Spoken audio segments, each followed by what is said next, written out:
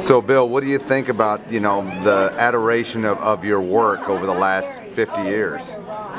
Well, as I remember looking back, I was just doing what I liked doing and what I was trained to do and what I enjoy doing. And I was only speaking my own language. I don't call my architecture a style, it's my language, and I speak mid-century modern.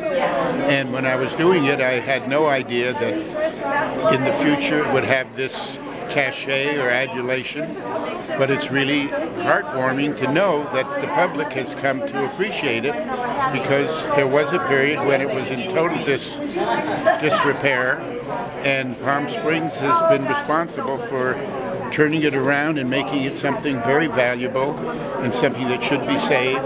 And it not only helped the people who had the houses, but it helped the whole city.